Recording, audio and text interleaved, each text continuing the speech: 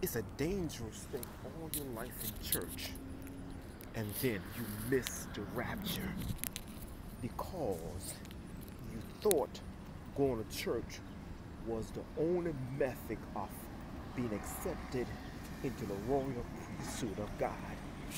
Don't make the mistake, my friend. If you don't have the Holy Ghost, you are none of His. If you don't have the Holy Ghost is your quickening power from the grave. You live all your life in church, and then God gonna say, I never knew you.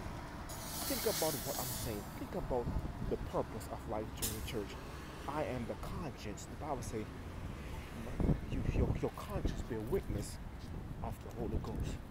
So if you have the Holy Ghost, you have a conscience to do right, my friend. Conscience to make you don't fall into sin, because we're living in a time where people don't have a conscience, and if you don't have a conscience, you don't have the Holy Ghost, period.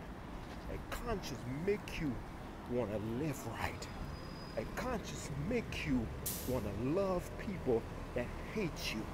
A conscience will make you act different, be different, my friend. A conscience would not make you bow, but a conscience will tell you, I'm on a bow to my Lord and Savior Jesus Christ. So when I say, do you have the Holy Ghost, I'm not just talking the talk, but I'm giving you to something to think about of the proof of having the Holy Ghost.